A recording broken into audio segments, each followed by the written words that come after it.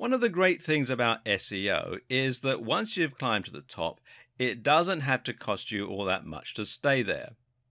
The problem is it can take an awfully long time to get to that point. PPC, meanwhile, offers you the precise opposite strengths and weaknesses. PPC stands for pay-per-click and is the main form of advertising online. Pay-per-click essentially means that as an advertiser, you only get charged each time somebody actually clicks on one of your adverts. So, in other words, it doesn't cost you anything to have your advert published on a website. If no one ever clicks on it, you'll never pay a cent. But each time someone does click on it, you'll be charged X amount of money. This has a lot of handy advantages, as do many of the other features of PPC. So let's dive in and take a closer look. So how much exactly do you pay for each click? And where will your ads show? What's the best way to make the most money from it? Well, essentially, you get to decide precisely how much you want to pay for each click. The caveat is, the less you pay, the less your advert will get seen. That's because ads are shown based on a bidding system. Whenever a space becomes live, all of the relevant ads will be compared and the one that pays the highest will get shown. That means you can get clicks for 1 cent if you're in a niche with zero competition, but for a much more competitive industry, you can end up paying as much as $5 per click.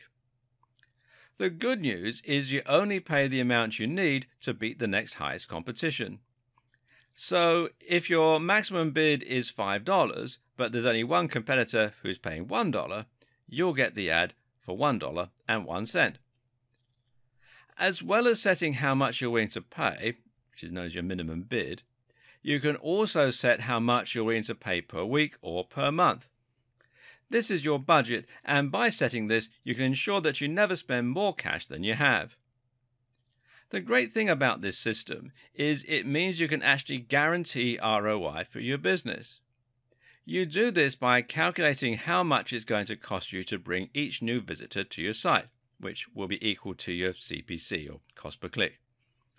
You then look at your conversion rate, in other words, what percentage of new visitors become paying customers, and then you compare these numbers.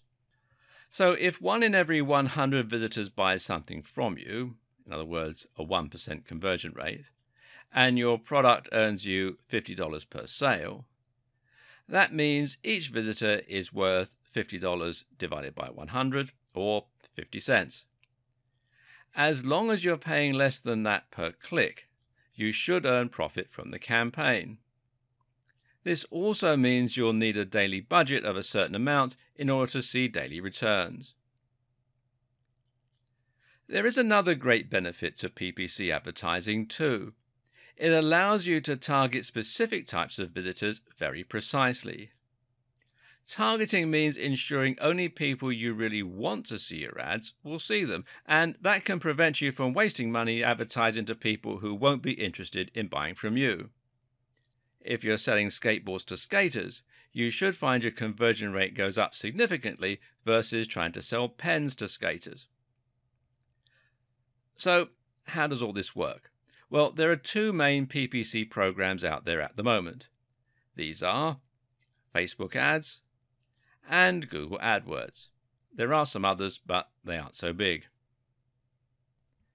Google AdWords show ads on search terms, and in that way it works just like SEO.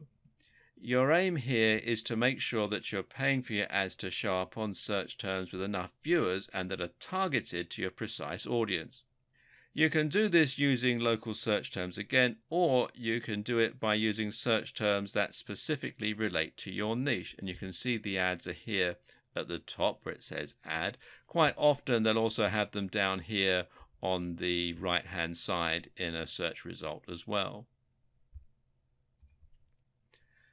Now, Facebook ads, on the other hand, gives you even more targeting options.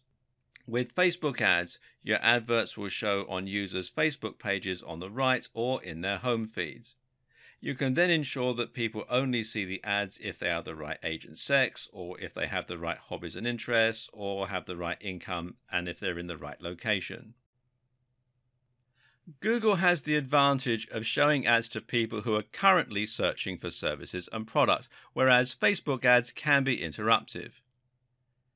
You can even use Google AdWords as a way to test whether certain keywords are worth pursuing with your SEO. But by closely targeting only people who are likely to be interested in your product, Facebook ads allow you to avoid wasting money on clicks from people who would never have bought from you in the first place.